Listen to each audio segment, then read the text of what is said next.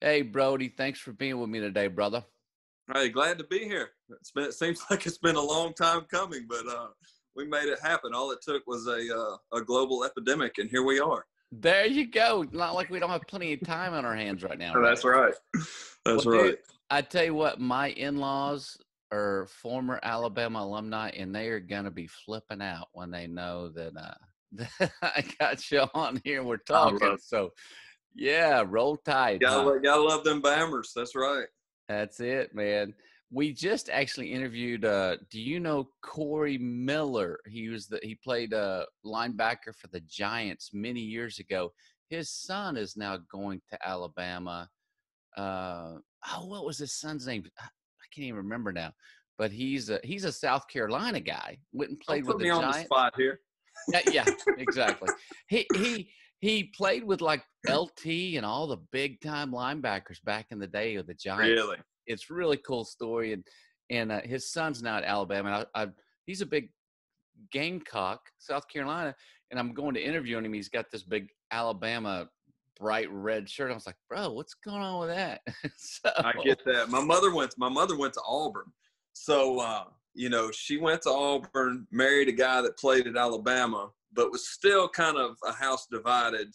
We've never been like just crazy fanatics about it, even growing up. But my mother, when it's amazing when your children go to school somewhere, how all of a sudden it becomes your school, because she's like the biggest Alabama fan ever. Uh, and it's almost like she doesn't even remember that she went to Auburn. But I always joke around and say, when people are like, well, your mom went to Auburn. I'm like, yeah, she's a missionary. She's going down there to spread the gospel for people. But that, it's neat as parents how we all of a sudden, we just kind of, we go with where our kids are. that was before God got a hold of her and she That's became right. an Alabama Yeah, fan. that's right. Yeah. That's Yeah. what it was. So, brother, tell me, give me your story, man. Your background, where you were born, Ooh. that type of deal. Well, if you depending on how long we got here and how long we're wanting to go, I can tell you when I was 11 years old, I walked into my parents' bedroom and I said, I'm gonna play in the NFL. And versus telling me anything besides like, hey, maybe you should go make your first football team or even try out for the JV football team. I'd never played one down of organized football. So at that point, I was hoping they would, maybe now that I'm going, maybe they should have done that. But to their credit and to my parents, they always were always just, hey, man, shoot for the moon. Worst case scenario, we'll end up in the stars. And that day, I'm ashamed to say, football became my God. It's all I chased. It's all I wanted. It's all I thought about. I did the good Southern boy thing where you get saved when you're 6 and you get baptized when you're 9 and you understand what's going on. But, and you rededicate your life when you're 15 at church camp because some pretty girl did it as well. It's just you do the good Southern boy things.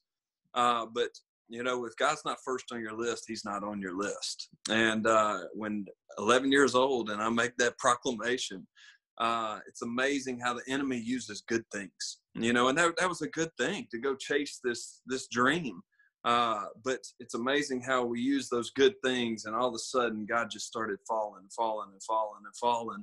on my list until, I get to a place where, I'm at Alabama and getting to play in front of hundreds of thousands of people and getting to be on Sports Illustrated covers and all sorts of cool things. But there was just this emptiness inside of just going, man, what is it? I mean, it's just this emptiness. And I was trying to fill it, this empty hole with this God-sized hole with this God called football. And I'm everything that came with it as well.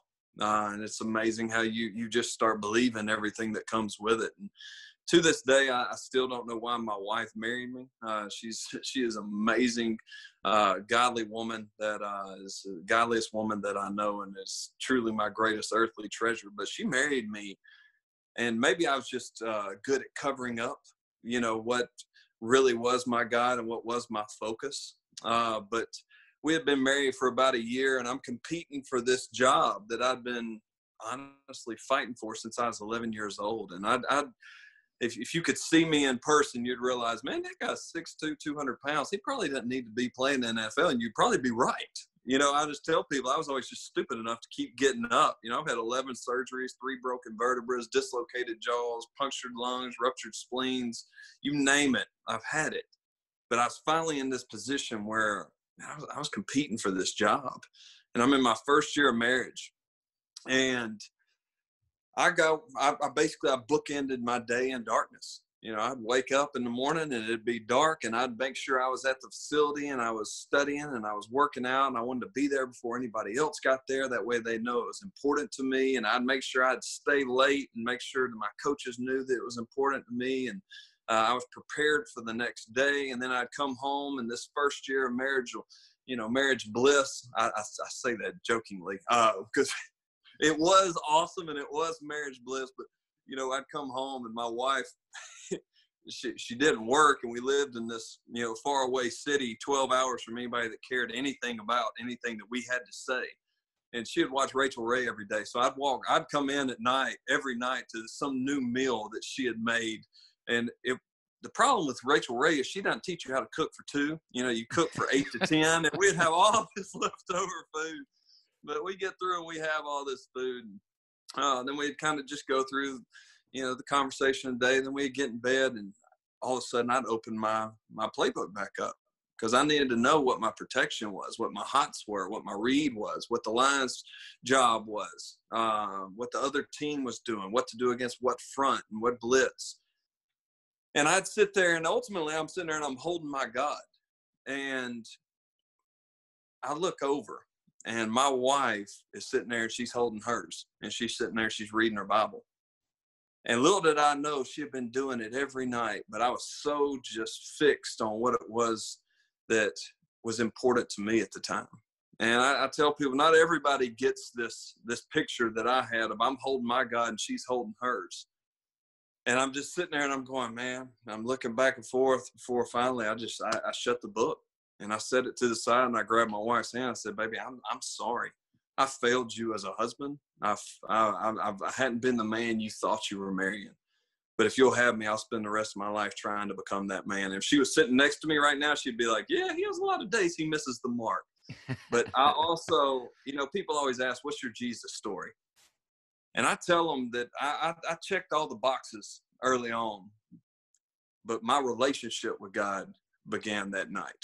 That's when the relationship began of how do I become this man that you created me to be? How do I become this man that walks in purpose? How do I become this man that spiritually leads my wife, and that one day is going to be a father to 2 future little men? And little did I know that was going to be the moment that also spurred getting to lead a ministry with, 170 kids and, 16 kids in college and all these different opportunities. But it's just, as we talked earlier, it's amazing how God uses us doofuses, because people look at us and go, God has to be in that, because there's no way he could have pulled it off with it.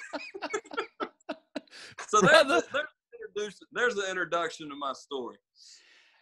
Amen, dude. What a testimony. I tell you, I can only imagine, having the success and the fame and everything that comes along with it, from Alabama to then Kansas City, right? Kansas City Chiefs, and just that whole story.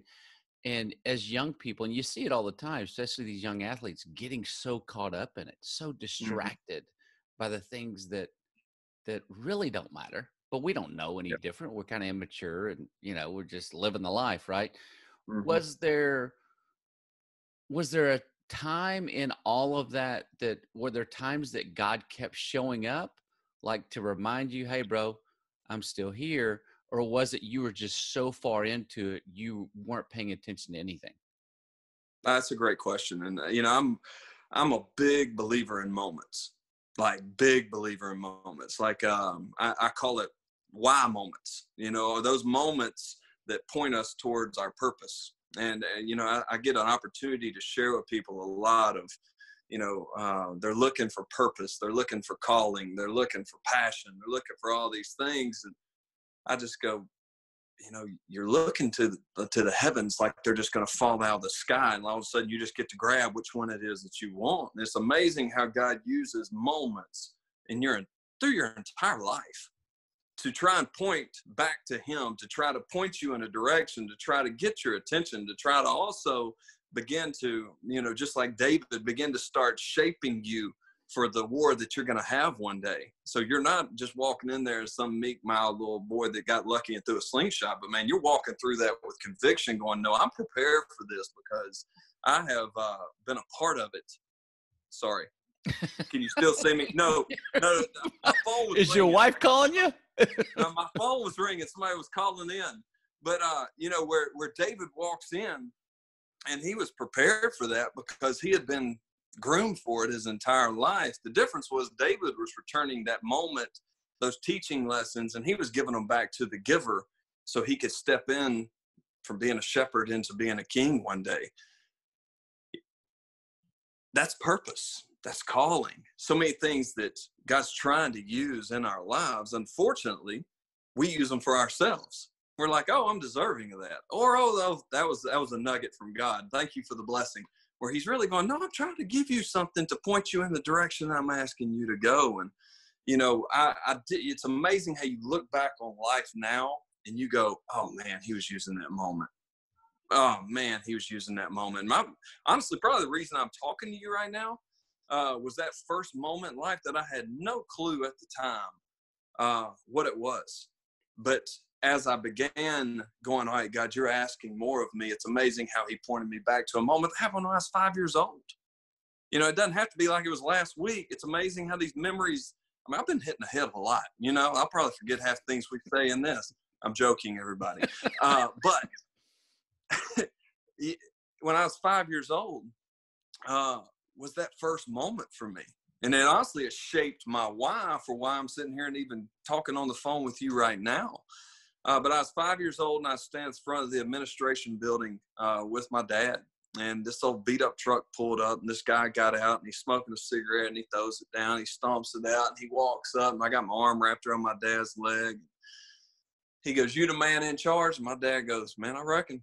He said, I got a new girlfriend. She told me I got to pick. He said, it's either her or my boys. He said, so if it's all right with you, he said, I'm going to leave my three boys with you. And so out they got. And 11-year-old got out, said, no more fighting, no more getting beat up, no more going hungry. He said, this sounds pretty good to me. He said, I'm in. And he went inside, he started playing basketball with other boys, and he went about life. Well, the 10-year-old got out. And he was like, I told y'all he was going to leave us.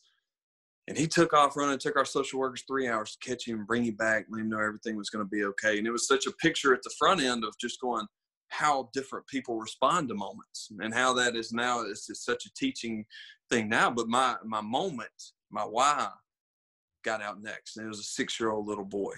And he got out and he realized what was going on. And he jumped up and he put his arms around his daddy's neck. He said, no, he said, you can't leave me the same way Mama did.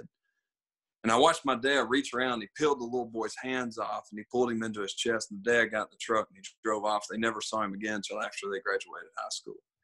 And little did I know that little boy was going to grow up to be my best friend. We're going to play baseball together. We're going to rodeo together. He was going to be in my wedding.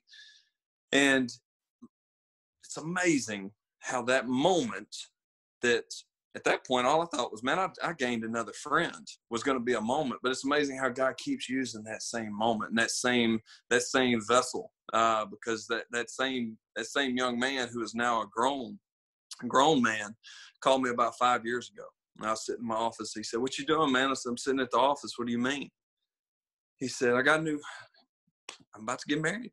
I was like, wait, what? Like, we hadn't had this conversation, buddy. And I was like, well, man, tell me about her. So he goes on and telling me about this girl and how awesome that she is. And at the end of the conversation, he tells me something that it was a moment, but at the same point in time, it's a perfect picture of what God does in our ministry in so many different ways. It was just this incredible moment. He said, Brodie, 27 years ago, he said, my dad pulled into a stranger's driveway. And he said, and I met this big, tall man that made me 4 promises that we still make to every single one of our kids, that we love you. We don't want anything in return. Just give us an opportunity to earn your love back. We'll never lie to you. And this is the one every kid remembers, because We follow that with, if we ever lie to you, we don't work here. We're fired on the spot. Doesn't matter who it is. So they're constantly on that one. But then we say, we'll stick with you until you're grown. And that's where we send our kids to college, and we have, a family reunion every year where 600 plus of our past residents and their families come back. We want to be a place for you to forever call home. But number 4 is there's boundaries. But at some point in time, those boundaries are going to give way to relationship, and they're not even going to matter, because what you had to do is going to become what you want to do. And he said, but I met this man. He made me these promises. And he said, but then I walked inside. He said, and I met my real mom. And he said, Mom Duke's going to sit at the front row of my wedding because she was my mom when she didn't have to be. He said, but then I met my real dad. And he said, he's going to stand next to me as my best man because he stood in the gap when he didn't have to. He said, but how cool is it at my lowest point, God was already preparing me for the life that I'm about to live. I said, what do you mean, man? He said, the girl I'm marrying has a 7-year-old daughter that I now get to be dad to. He said, how cool is it? At my lowest point, God already had this sovereign plan in place. He said, I know you're busy. He said, I got to run. And it's amazing how God uses these moments and these nuggets that you think were for one reason. And you think that they're pain, or you think that they're elation, or you think that, it's encouragement, or it might be a discouraging moment. It might be a peak. It might be a valley. But God's using these all throughout your life. And, I got too many moments that I can sit here and name you. But it's amazing how just that one young man, we've got to share 4, 5 different moments with that have helped shape both of our lives. And what's cool is before all this happened, maybe 6 weeks ago, he and his wife came in and said, we just wanted to tell you this, in person. I said, well, what is it? They're like, our little girl, who's now is 12, she looked at us and she goes, why do y'all pray different than me? And they started getting to have this conversation of this union with their father, and this conversation with the God that wants to have a relationship. Well, how do I have a relationship? And they got to walk through how to lead her to Christ. And they said, we just wanted to come and tell you in person. And you know what? It's amazing, those moments that we try to use for ourselves. God's really going, no, I'm trying to give you opportunity to where we can have this horizontal relationship, that you can earn a seat at a child's table that then all of a sudden is going to point to a vertical relationship with a Heavenly Father at some point in time. But you know what? It took him going and living that out and earning a seat at that table for him to point her to where that is. Now he's getting to shepherd her through this new spiritual journey that she's walking through. So anyway, it's a pretty cool story, and I can sit here and bore you with a million other ones, but Dude, that was the first one. I love it, man. So before we jump into what you're doing now and everything you're involved with, let's talk about your dad for a minute. Mm-hmm. How did he influence your life as a man? Where do we start? I had an incredible father. An incredible father that was influencing me in so many ways. And was incredibly busy, like a lot of fathers are. I mean, my dad used to speak 250, 300 times a year. Anybody that would open the doors, he would go speak. So I got a lot of one-on-one time because I would go with him to these speaking engagements. And, I'd get to hear him speak, but it wasn't, I can't even really remember at a young age, what he even was talking about. I can remember the dinners. I can remember the breakfasts. I can remember the car rides and the fun that we had. And it's all about investment. It's all about we talk a lot, and I might get into this later or whatever it might be. But one of the things us as men in general, but also especially children, boys, if you will, one, we want to know we're loved. Obviously, we all want to know we're loved. We want to know that we're capable of great things. John Eldridge does a great job talking about, that element of it. So I won't even dive into that, but it's so true, like so true. Like we want to be seen that we're capable of great things. But, what we've learned, and just from obviously our life, but also 2,000 children that are been our greatest teachers, is especially our boys, they want time. They want time invested in them that, hey, you think that I'm awesome enough and you think that I'm worthy enough that you have time for me. You know, I got taught this lesson. I got taught this lesson myself not too long ago, and it took me back to my father, because he was always so good about investing time. But you know what? During that time when he was investing, there also wasn't this thing called cell phones and laptops and iPads and Wi-Fi and just this world at our fingertips at any time.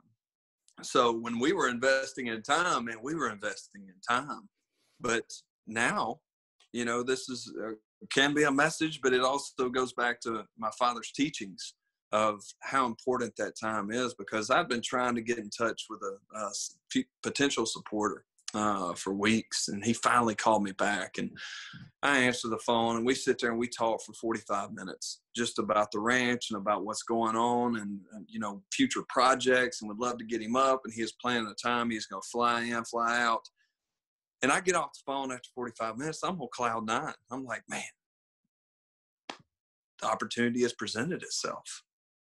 And it's amazing how you can go from this mountaintop to this valley so quick, because out of the back, my little boy looks, he goes, "Hey, Dad, you got time for me now?" He had patiently been sitting in the back for 45 minutes waiting for that moment. And it was a humbling moment, but it also took me straight back. Why was my dad so intentional about that time? That's 45 minutes I'll never get with my son again. And it was all over a phone call that I very easily could have called him back. And it's prioritizing what's urgent and what's important. And, you know, we say that at the ranch all the time, like, hey, we'll never forego the important for the urgent ever. Like, the important is always there. And, you know, I think as fathers, my dad did a great job of teaching that to me, that the world can stop. I even when I was in college and I needed him, another great lesson for me now is he always took my phone call. It didn't matter who he was with. It didn't matter who he was talking to. I've called him, and he's been in the governor's office, and it's just, he's like, "No, my time's with you." And so he would answer it. It might be, "Hey, buddy, I'm in this meeting, but if you need me, I'm here." And it's just that intentionality about making me a priority, making me feel that I'm important, and now translating that down to my sons. Dude, how about being a husband? How did he model what it looked like to be a husband? Well, I tell people all the time, you know, it's we have what we call, it's a college ministry that we call Ascend. And it's the idea of, you know, our kids, they're leaving us and they're going out into this world, right? And this world can be scary for anybody, but it really can be scary for our kids. You know, the slope is so slippery for our kids, because where they've come from, the low in which they think, and all it takes is a split second. And instead of, "Oops, I had one too many drinks. Oops, what in the world happened last night?" Like, they so quickly can go from, "I had one too many drinks," to, "Hey, what's that you're smoking?" to, "Hey, let's share needles. By the way, like it can happen so quickly because of the pain they've seen in the past. And so we just have a passion for that, of our kids coming out and taking the things that they've learned in the home and now going and not only plugging it into their own life, but one day they're going to be married. One day they're going to have children. One day they're going to have their own jobs, their own businesses, whatever it might look like. And there was an incident that happened the other day where I asked them to be on something, and only two of them out of the lots actually showed up and called. And so we had a strong talk about what that looks like, but I promise I'm getting back to the marriage, because it all ties right back to it. And I just said, "Guys, I realize asking you to be a part of our corporate prayer that at every location we have at 8:35 to 8:45 every morning, we're going to intercede on behalf of our children. We're going to cover our ranches in prayer. We're going to cover our house parents with strength and endurance. Like we're going to cover it all. And we're just going to, every morning, we're going to start our day off in this posture of prayer, this posture of worship. And let me tell you, it might not seem like a big thing, but it is. You know, it might seem like a small thing to study for a test. It might seem like a small thing to be late for work. It might seem, but these things, a small thing repeated is not a small thing. You know, even as parents, you know, we try to live for the big moments. That's just our culture. It's our world. You know, we love the big moments. We love winning championships. We love kids graduating. We love all these big moments, but it's the small moments along the way stacked on top of each other. You know, it's kind of like chopping the same tree in the same spot every single day. Eventually that tree's going to fall. Marriage is so much of the same thing. You know, I think we talk about epidemic with coronavirus, the epidemic with marriage and the divorce rate in our country is we fall for the illusion of this shiny, big moments that happen, you know, where it's love at first sight, or it's these movies that paint and portray, you know, what love could be. And what I've learned in my marriage and what I've learned in my relationship with my wife, and what I learned from my parents, is it's a series of small things, the considerate things that maybe don't even get thanked.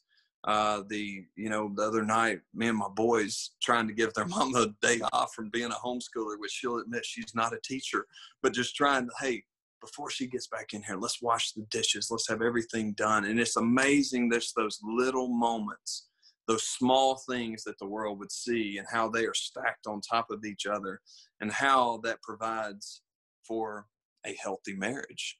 And it's just a simple thing. Jesus lived it out, put others before self. And it's amazing when we do these small little things and put others before self over and over and over. Now, when the big moment comes, we're prepared for it and we're ready for it. But we don't try to live in it, because that's not reality. As you said, that's for the movies. That isn't for us. And but you know, it's also, we made during that season of, honestly, I'd encourage, if there are any wives or mothers that are listening to this, a godly woman can change the ways of her man without ever uttering a word. My wife did that in my life, and the reciprocating, I would say, blessing of that is that we pray together out loud every single day. We worship together. I mean, I grew up Southern Baptist, you know, like I was told, you don't put your hands up, you don't worship, you don't open, like, I mean, and now, man, we have a time of worship together every single day. I mean, just especially this season that we're in. Oh, it's so cool. I mean, we've always had our own studies and our own scripture and our own readings and all that. And we'll talk about it at night. And then once a quarter, we'll try and do like some marriage book. You know, I love John Eldredge once again. Love and War is a great book for both of us to read. It's like one chapter, you're like, see, I told you that was you. And then the next paragraph's like, man, I just got set up. Like, just got set up. Sucker! It's just got set up. But you know what? Now, during this season where we've honestly had to take a step back, and we've had to kind of take a step back in time, in this season of getting to have devotions together. You know, I just encourage everybody in your marriage right now, man, what a great, cool opportunity to where maybe the world and our jobs and the demand of what is being asked of us, that this could be a moment that we step back into those small moments and figure out and go ahead and start preparing, for what it's going to look like once it starts back. And my wife and I have already began to prepare for that as well, because we don't want to lose what we got going on right now. Dude, that's really good stuff. The fact that it's taken something like this to remind a lot of us of back to the basics of what's really important, right? What we should really be focused on: God, family, friends. I mean, it's just, I think it's such a cool time in that. and that Mm-hmm. people are understanding and realizing, wow, you know what? I really got off track. I really got distracted. I lost sight of what was really important. And so, dude, I love it. Now you've got two sons. Got two sons. Sawyer's 8 and Luke's 6. Ooh, you got a couple of Yeah. cowboys there for sure, man. Woo. So, Now, tell people about the ranch. Tell people what you're doing now. yes. So we have a ministry called Big Oak Ranch where we take in orphan, neglected, abused, abandoned kids from ages 6 to 18. And as I said, we go through college as well. But, you know, it really started when my dad was 19. He went and worked at a summer camp. And he met a little boy from the streets of New Orleans whose mother was a prostitute. And this little boy was the banker and the timekeeper for his mother. Literally go, Mom, I got the money. The next one's here. And he ran his mom's business. My dad shared with this little boy how he could become a Christian, how he could change his life. And the boy came back the following summer and shared with him word for word what he had taught him the summer before. And he just realized at that point he'd been given a gift, and what's he going to do with it? And he went on, he had a chance to go play in the NFL, and he went to Coach Bryant. He said, Coach Bryant, I want to take the money for pro football and start a home for kids. And Coach Bryant said, don't play pro ball unless you're willing to marry it. Tell me more about this ranch you're talking about. And for an hour, he got to share with him this dream, this vision that God had laid on his life of going and helping these children. And he walked out, never looked back, started out in a farmhouse with 5 boys. And since then, it's been 45 years. We've had over 2,000 children that have called Big Oak home. We have a boys ranch in Gadsden that has soon to be 13 homes. We have a girls ranch in Springville with 10 homes. And what we do, we can make it really complicated, but I'm going to make it really simple for you. We put a godly man and woman in a home, and we give them 6 boys or we give them 6 girls on top of their own biological children. And we say, show them what God ordained family to look like. Show them what God intended for a godly man, husband, father. Go walk that out. Go show them what a loving wife, a nurturing mother, a godly woman. Go show them what that looks like. Go walk it out on a daily basis. And at some point in time, by living out the hope of the gospel and the hope of Jesus, at some point that they're going to start asking questions, you know. And if there's a story that wraps this up and can explain who we are, I can get into a lot of the who's and the what's and all the different, but this is our why. We talked about why. This is our why. And it was the first girl that I ever got to make the 4 promises to. And it was, I guess, almost 7 years ago at this point in time. And she was 15 years old. And from the time she was 5 until she was 15, she'd been raped every single day by her father. And that was her life. And when you do what we do, you can tell when a child's been hurt. You can honestly, in a lot of ways, you can tell when you go to speaking engagements, adults that have been hurt and betrayed and have never let it go, have never experienced freedom. And I'm sitting there and I'm making this girl the 4 promises. And I just look at her and say, baby, I just want you to know I speak on behalf of all of us that's in this room. And it'll be me, it'll be house parents, directors, social workers, education people. Everybody's going to have a part in her life. I was like, but I want you to know we love you. And we don't want anything in return. Just give us a chance to earn your love. We'll never lie to you. We'll stick with you till you're grown. There's boundaries.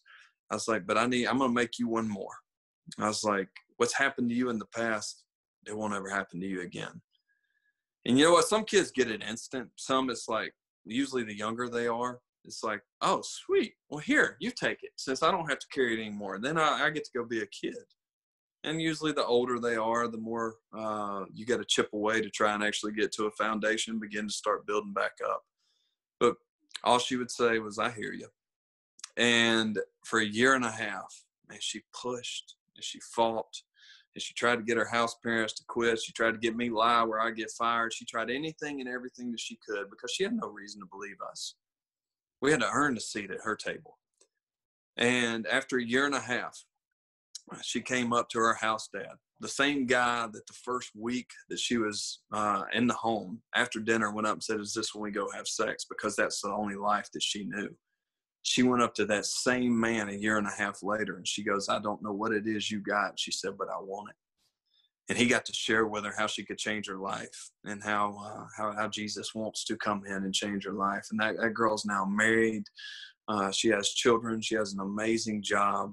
And most of all, you know, she is walking in freedom. because a godly man showed her that what you came from and what you've had idea in your mind of this is what a man is not what a man is. And because of the way he walked that out, she went and married somebody just like him. She had, like, literally just like him. And she had a woman that had to reinstill a God-given gift, which is a nurturing spirit, that someone, instead of coming along and nurturing that nurturing spirit, it was stripped of her. And a house mom showed her, no, baby, it's still in there. We just got to heal it. And then one day you're going to be able to now carry that on to the next generation. And that's what we do. At the end of the day, we put a godly man and woman in a home. We say, go live life, go show them the hope of Jesus. And our goal is obviously for them to find that freedom and that hope that can only come from him. But then it's to forever break a cycle, to ever change generations. And, 45 years into this, we're getting to see that. We're getting to see 3 generations removed that have no clue what granddaddy or grandmama ever experienced. And so anyway, that's what we do. It can get a whole lot more complicated. I can tell you we have a college ministry in Birmingham. I can tell you we're self-sustaining in our cattle. We have about 200 head of cattle that we run, and we feed ourselves all of our red meat.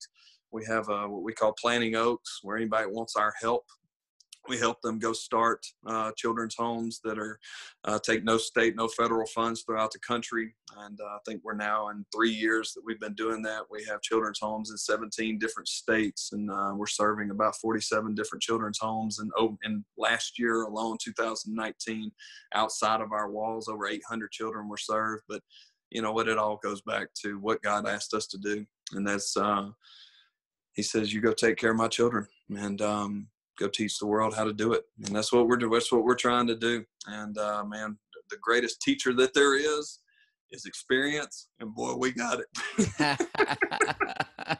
Dude, I bet you literally have hundreds of stories. Just Oh man, awesome stuff of what God's doing, brother. You know what, dude? You are so speaking my language in what we're doing with the father effect stuff. It is just it's such an epidemic. You know, when we first started making the movie, this fatherless, absent father thing was so much bigger an epidemic than I ever imagined. You know, as I began to share my story, and everybody I talked to had a story, and you're an incredibly blessed dude to have a dad that was such a godly example of what all of us are called to be, right? Because not everybody has that story. When we were making the movie, it was easy to find all the other stories. It was tough to find the great stories, the dads that were just having an eternal impact in a way that a lot of the other dads weren't. Yes, am blessed. But you know what? Here's the awesome part is we all have a story, and we all have our warts, and we all have our scars. And you know, my dad's no different. And you know what? Neither am I. I got plenty of things that if you brought my wife on here, she would be glad to openly fillet me in front of everybody. My sons, once a week, man, I got to sit in front of them and just go, I'm sorry, man. I lost my cool. I didn't speak kindly to you. You know what? The reason you're acting like that to your little brother is because I did that last week. And you know what? I got to sit at your feet. I got to tell you, boy, I am sorry that I let you down. And you know what? At the end of every one of our promise meetings to our children, we just say, hey, can we pray for you? And we just pray over that child. And just in that room at that moment, we want them to hear our heart and our plea to God on their behalf right now before they know him. We want them to hear it. And but after we get out of that prayer, I just look at them and I just said, what are we? And it's amazing the answers you get. That's amazing, the answers you get when you go, what are we? But the answer you want to get is we're humans. And I'm like, what do humans do? We mess up. I was like, I just made you a bunch of promises. I was like, and we're going to do our absolute best to live those out. But we're going to fail you along the way. We're going to mess up. We're going to have bad days. We're going to give you wrong advice. We're going to get you in. You're going to be in trouble at times when you shouldn't have been in trouble. But you know what? know we're trying to do the best that we possibly can do. We're giving you everything we got. And it's amazing when you pour this out to children, whether it be your own biological children or whether you be 170 that don't belong to you or share your last name or share your same blood. It's amazing how kids, and it's a childlike faith, they want to believe in good. They really do. And when we fail them, they want to forgive and they want to move forward because they want to believe in good. So don't live with this burden that you feel like you have to live this perfect life, because it's not reality. And be honest with me, what are we really teaching our kids if we're trying to say, hey, we're perfect, go live this out so you can see it? I mean, that's just such bad teaching to our children. So, but I finished at the end. I'm like, but you know who is?